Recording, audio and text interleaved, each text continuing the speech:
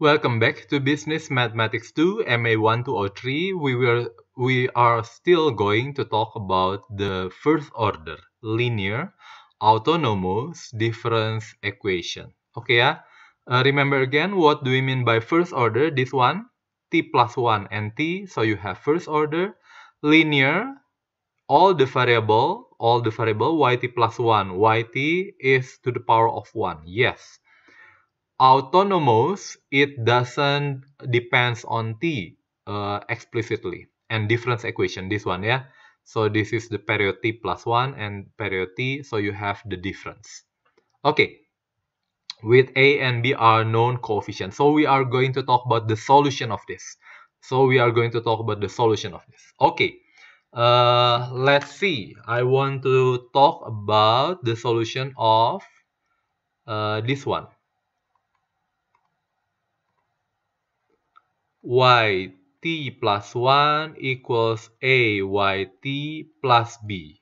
For the first case, I would like to talk about when a is 1. When a is 1, you have yt plus 1 equals yt plus b. Okay, if given y0, so you have y1 is y0 plus b. What about y2? Y2 is y1 based on this, y1 plus b. But y1 is y0 plus b. So you have y0 plus b. This is this. Okay. Plus 1. So you have y0 plus 2b. Okay. Y3 is given by y3 y2 plus b. So you have what is y2? Y2 is y0 plus 2b. y0 plus 2b plus b. So you have y0 plus 3b. And so you have y0 plus 3b. So for yt, you have y0 plus b times t. Okay, so this is the explicit solution. This is the difference equation, and the solution is given by this. Okay, yeah, okay. So we are talking about the explicit solution of this. Okay, what about when case A is not 1? When A is not 1, I would like to remind you first that if I have 1 plus A squared plus a to the power of t minus 1, this is the same as 1 divided by 1, this will give you what? A to the power of t minus 1 divided by a minus 1. Okay, yeah? Based on the geometric series. So when case A it doesn't equal to 1, so you have yt plus 1 equals ayt plus b. Okay, so you have given y0,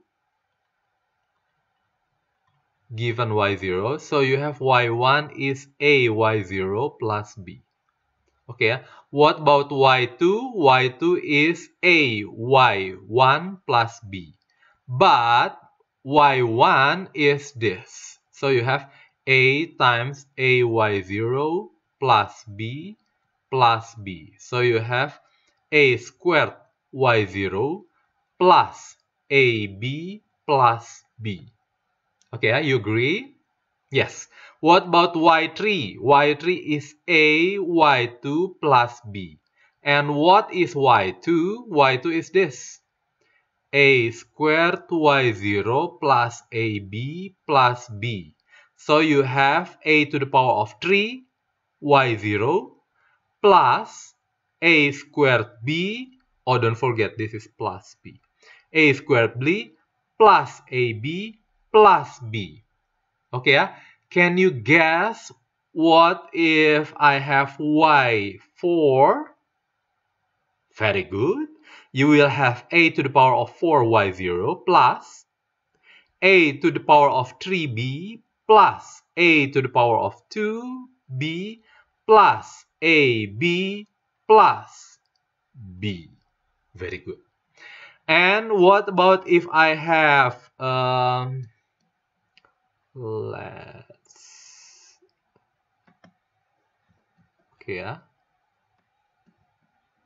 let's look at this. Okay. And then what about if I have yt? Can you guess? Yes. A to the power of t of y0 plus a to the power of t minus 1b plus a to the power of t minus 2b plus blah blah plus ab plus b. So this is the same as a to the power of t, y0, and b you can factor out.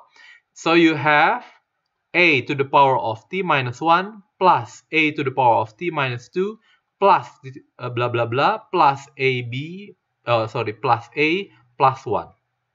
And this is the same as 1 plus a squared plus a to the power of t minus 1.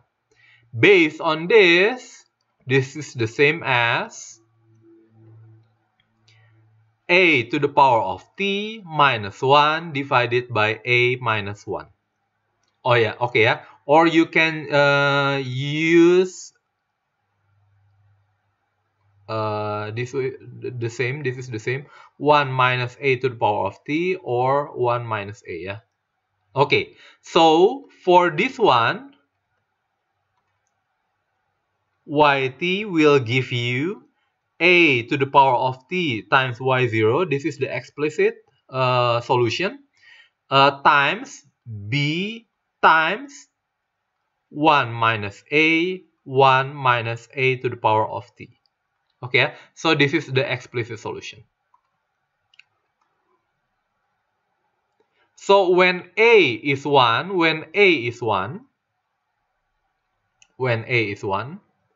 you have this as your solution when a is 1.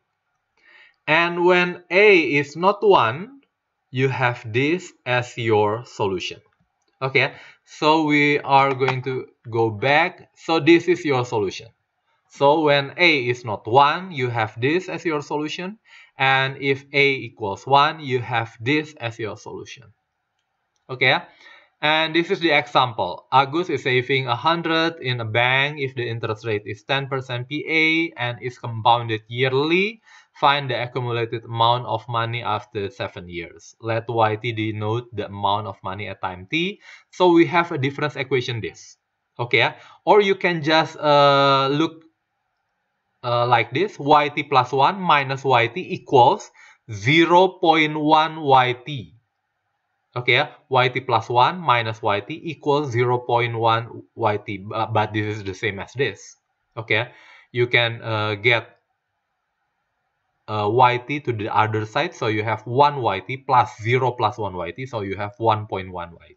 Okay, so using the formula, this is a is 1.1, so using the formula, you have, and b is 0 here, b is 0, so you have this, b is this, y0 is 100, so you can just plug into the formula and you have yt is this. If you want to know after 7 years, so you have to the power of 7, that is this one, this is dollar. Okay, another problem, if now every month you are I'm sorry, every year, so every year you deposit $100, so you have this at time t in year, at year t plus 1, the saving will become 100 more than the year before and has gained an interest rate of 10% of his previous savings. So the difference equation is given by this. Okay, yeah? Don't forget, you have an additional 100 every month. You have an additional 100 every month. So you have A is 1.1, B is 100, and Y0 is 100 also. So you can plug into the formula and you have this. And if you want to have the money, the accumulated amount of money after 7 years, you can just plug in 7, 7, 7, and there you go. And there you go. Okay, in the next session, we are going to talk about the stability of solution. Okay, thank you.